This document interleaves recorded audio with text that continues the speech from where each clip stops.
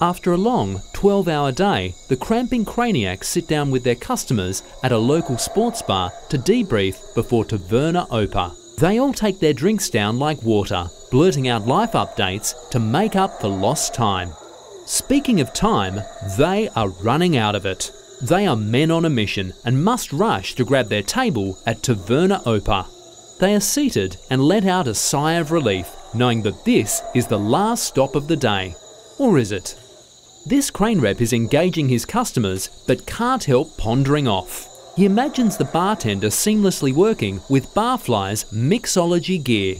He hopes the bartender overflows the jigger with bourbon and drools at the thought of the mixture getting stirred around in a Barfly heavy-duty tin and strained by the stainless steel Hawthorne strainer. It appears the waiter has made it to their table. The night has now truly begun.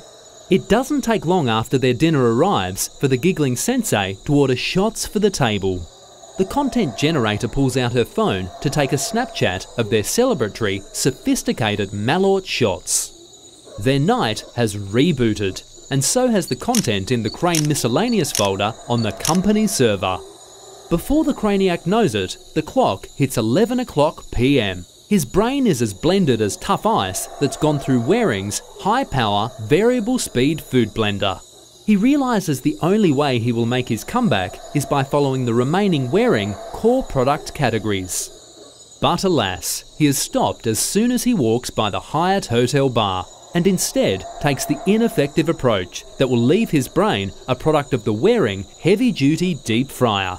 Will he be on his game the following day?